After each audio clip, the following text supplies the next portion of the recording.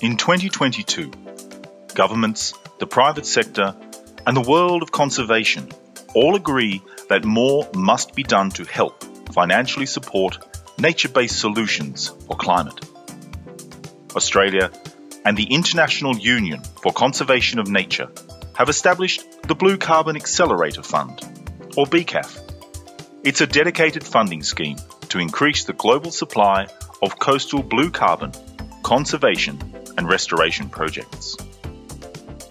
The BCAF is working to enhance the case for private sector investment by applying a range of measurements that can help to value climate, biodiversity and livelihood benefits contained in these blue carbon ecosystems. 4 trial projects are already underway. In Eco Benin, where mangrove forests in Bouches de Roy, a valued UNESCO biosphere, are being measured and assessed for carbon credit certification.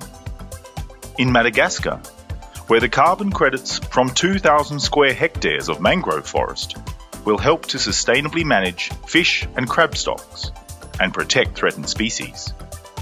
In Peru, where a partnership of local fisher organizations have joined together to pursue carbon certification of the Ramsar-protected National Mangrove Sanctuary.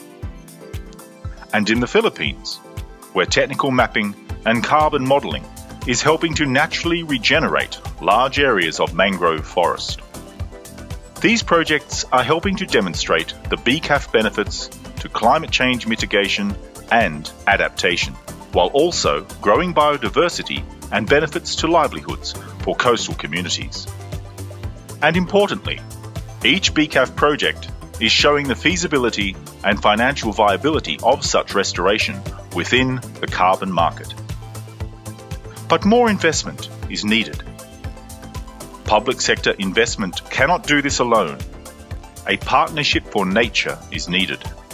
A partnership between governments, industry, and philanthropy. A partnership that takes the success of programs like BCAF and uses that to encourage new investment and replenish the funding pool so that more projects are enabled.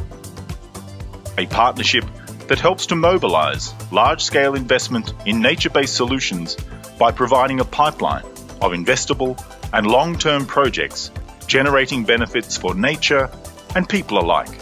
A partnership that makes it easier to both invest in restoration and see the tangible outcomes of that restoration, supporting coastal-based carbon solutions, solutions that deliver biodiversity outcomes, social resilience, and economic opportunity.